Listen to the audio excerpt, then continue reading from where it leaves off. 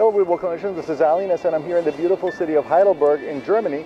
And I was here for a little business. Of course, the Oktoberfest is going on at the same time, so it can't be without some pleasure. But I figured since I'm here in the historical city, let's go back and take a look at some of the history of what we've been teaching here at CBL Endo, which is the EndoSequence system. And let's take a look at using the EndoSequence file in a molar tooth. So let's go to it.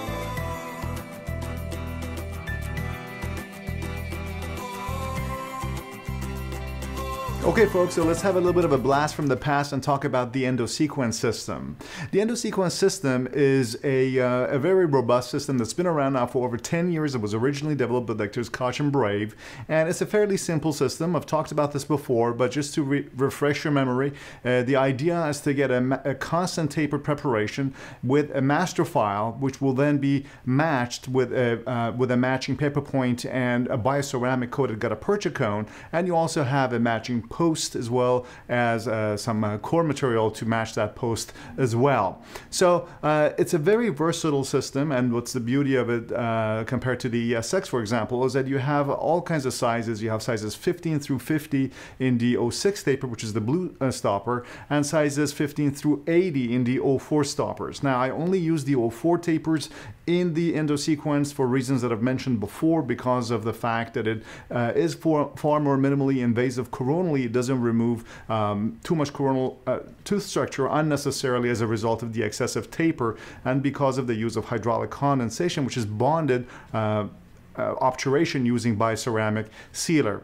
Now, all of these files on the EndoSequence side were originally kind of packaged in these procedural packs of 4 files per package, and it was sizes small, medium, and large, and extra large. And the way you would figure out what size you need to use for each package was through this file called the expediter. Now, this is the original expediter that was going with the EndoSequence file, and based on how it engaged in the canal at the beginning of the instrumentation, whether it went in or it didn't go in at all, or it just went in a little bit, or it went in just up to half the file, or all the way in, you would choose whether you have a small, medium, or large file canal, and you would use the small, medium, or large package of files. You would open that up, and you would use the basic EndoSequence technique, which was the following, which you would just get at the beginning a size 10 hand file down, then the expediter file, and then triage the case into a small, medium, or large package of files.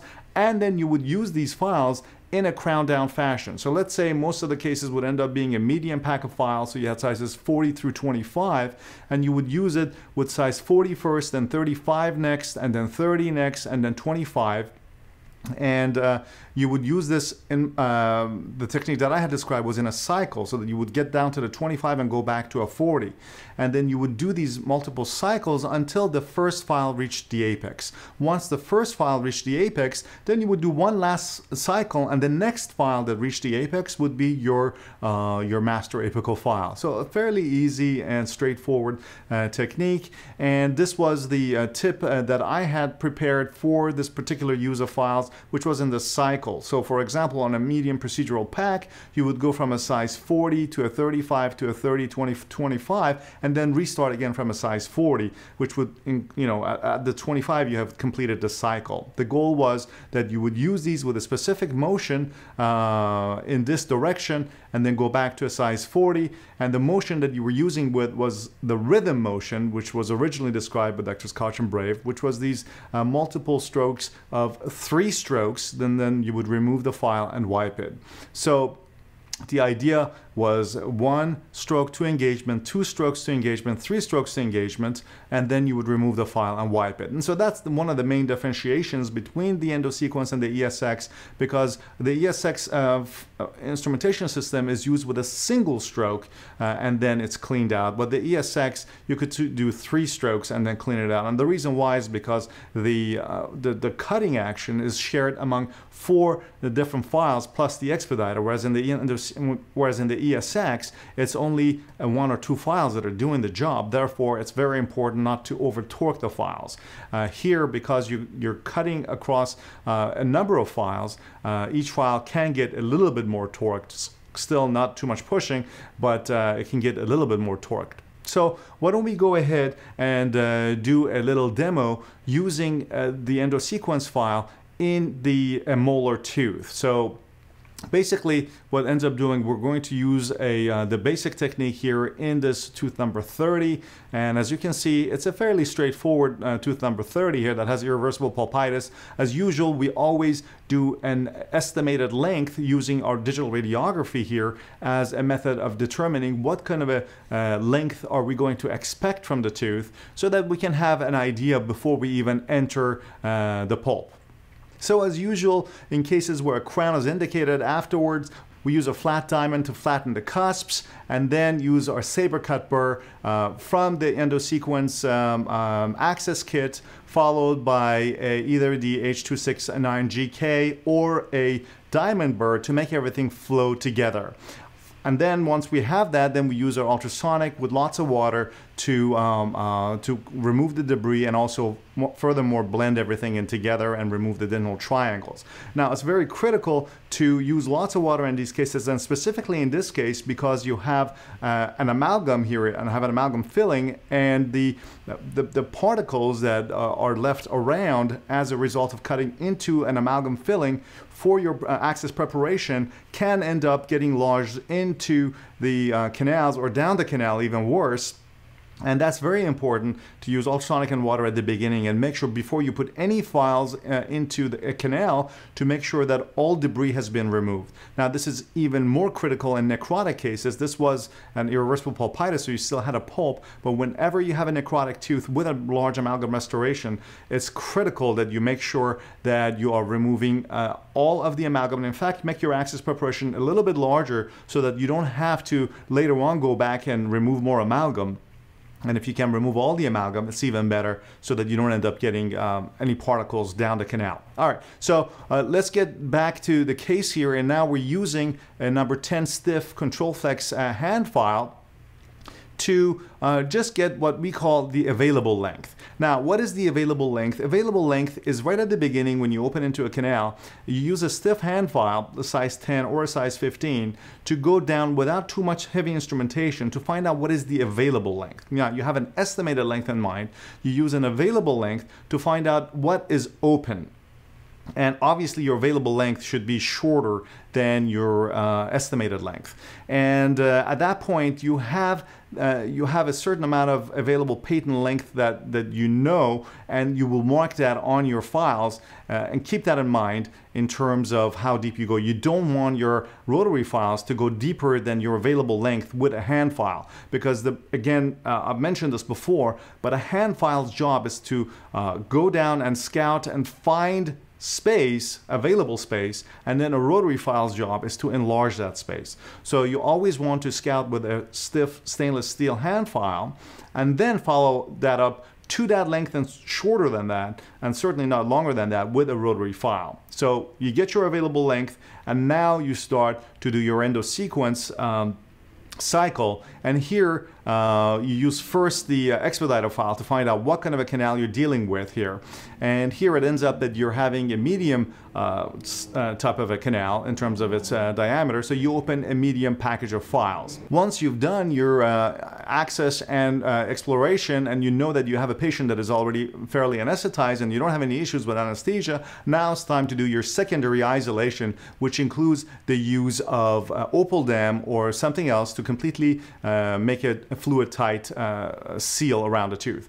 Now we're starting the cycle with a size 40 04, which is the first file on the medium procedural pack, and we're using, as you can see here, with this is the rhythm motion of 3 strokes, and then removing the file and wiping it, and in between we are irrigating. So we've done the 40, right now we're moving down to a size 35. Again, we're going in each canal. The distal canals join, but I'm still treating them as 2 canals.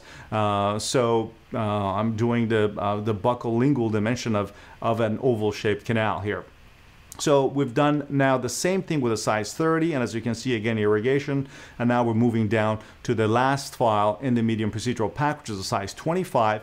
Now all of these 4 first files were set up to the available length, which was the first file that I put into the canal, and that file really went down to about 19 millimeters or so. So I have our first file, hand file, our available length was close to our original estimated length, which is why we have these 4 EndoSequence files set at about 19 millimeters. And as you can see, the 25 was getting fairly close to it. Now we're measuring the working length. I'm using the PAL apex locator, and I have set all 4. After doing the measurement, I find out that all 4 of them are set at 20 millimeters.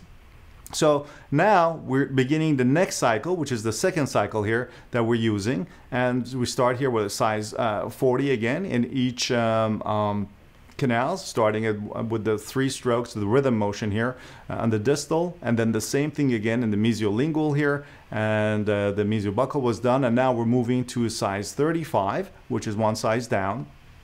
And as you can see, each time I'm taking a look at the stopper, which is set at the full working length, 20 millimeters, and I want to make sure that the stopper on each subsequent file is moving closer to the reference point. Now, I'm not pushing hard here. I'm just basically gently guiding the file only to engagement each time, not to resistance, but only to the point of engagement. And then just the weight of the handpiece. So we've moved down from a 40 down to a size 25. And here it looks like by the end of the second cycle, the size 2504 reaches the apex in all 4 of these canals. So at this point, the 25 has reached the full working length. Some people at this point prefer to move up 1 size and then see where the 30 goes. I personally prefer to go back to the beginning of the cycle, because oftentimes what ends up happening is if you go up 1 size, the 30 may reach the the length as well, and then you would finish at a 30. But if you start from the beginning of the cycle, maybe the next file that reaches the apex is actually a larger file, and it allows you to have a larger preparation. So here we go back to a size 40, and as you can see right here, with coming back from a size 25, 40 reaches the apex in all 4 canals. So that's really interesting that we went from a size 25 all the way to a 40, and that is really the way this idea of cycles allows you to gauge the canals. So now it's time for the irrigation and disinfection process after ultrasonics. Now we're using the EndoVac here, some negative pressure, and I'm not showing you that we run a large volume of irrigant here through the tooth to fully disinfect it, because the idea here is to create a space that you then disinfect fully at the end before you obturate. So we've gone through the full disinfection process now. I'm ready for the obturation. I'm using the BC sealer here, the biceramic sealer, and I'm using the advanced technique. As you can see, I'm injecting directly in each canal. Again, I have said this many times before. If you don't have a microscope, you should not inject directly into the tooth. What you should do is you should put the BC sealer in a paper pad outside and then put it in the tooth. Once I have injected only in the upper 1/2 of the tooth here, I'm now using a file, one of the rotary files, to push the sealer down to the full working length. This is the safest way of placing the sealer close to the apex. Now I'm taking the matching size gutta-percha points here, 40s, but on the mesiobuccal I needed to put a 30 because the 40 was actually pretty tight, and that's fine. You could use 1 size smaller cone to fit it, because again the sealer is what's causing the is creating the seal, not the gutta-percha. I've seared off all 4 at the orifice level, condensed them down, and now I'm using the ultrasonic and water to remove the sealer that is loose in the canal. And you can see very quickly it cleans up, the chamber is clean. Do a little bit more condensation, I end up with a nice gutta-percha right all over the orifice. And here it is, put the cotton and cavit in the tooth, and here's the final fill. You can see very quickly, rapidly, and very efficiently we managed to prepare these 4 canals. The 2 distals kind of join here to the full working length, and we have fairly large apical preparations, which is very good, but the coronal area, as you can see, is fairly conservative.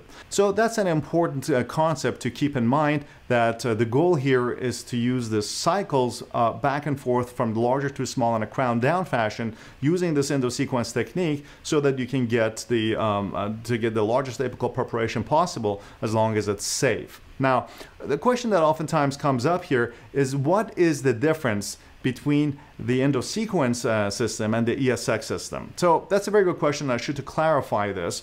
As you can see, a lot of the content that I provided in recent times has been about ESX, but I still do use the EndoSequence also routinely in my office, and it's important to kind of be clear as to what is the indication for each.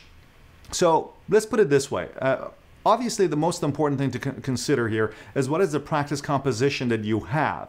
If you end up doing mostly anteriors and some premolars in your practice, then for the most part, you're using the basic technique, and I think the ESX would pretty much be adequate to address those needs. When you start doing a lot of molars, now then you end up having to hybridize on the advanced technique using the ESX advanced technique or the EndoSequence, because what ends up happening when you have more difficult cases is you do need to have a couple more files, and that's what happens with the ESX, is that you have to add the scout files to the ESX so that you can gradually increase a much tighter canal to an adequately large enough size so that you could then finish it with the finishing file.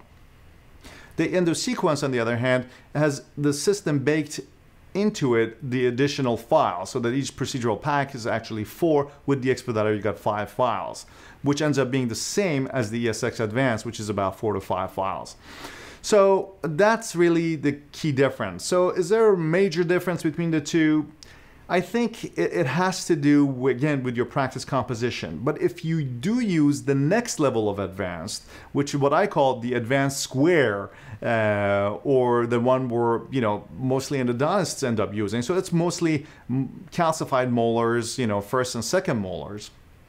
Then in those situations, I find that the EndoSequence will be able to give you more versatility because you do need to have more files. Now, I have a whole advanced square protocol that I will also share with you in the future, because I think that in the more difficult cases, and the cases that I end up seeing also a lot as an endodontist in my practice, there are cases that you just can't do with 2 files. There are cases you need to have more files on. You need to share the cutting action in order to increase a very tight and curved canal to an adequate size. You need to use more files, basically. I mean, there's no way around it. I know we all want to use less files, and I know many manufacturers and so on talk about using single files, but almost everybody who does do difficult cases can tell you that beyond the marketing and so on, you do need to have more files to do root canal therapy in more difficult cases in a predictable fashion as well as a safe fashion, because that really is the crux of the issue. How can we do things not only predictably but also safely? And when it comes to that, in the advanced squared or super difficult cases, you need to have more files. So that area is going to be covered in the future. There's no question about it. I will spend more time talking about these things, and we have many courses in the plans for you guys to talk about various aspects of the system, ESX and EndoSequence, and how you could best implement both of them in order to get the most predictability and safety out of your cases. So if you like our content, just don't forget to become a member of our website. Membership is free. Join us also on Facebook, like and share this content. It's, it takes a lot of time to make this stuff, and I really appreciate it when you guys share it with your friends. All questions regarding this content and other is only answered on our website in the forum area. It's just impossible for us to answer questions in any of the other social media because there's so many of them. Having said that, we have a lot of things in plan for you guys coming up in the coming year, so don't forget to join us on rebuildendo.com, and I'm going to leave you guys with some footage from Germany that I captured. And in the meantime, I'm Ali Nasseh, and I hope you found this information helpful.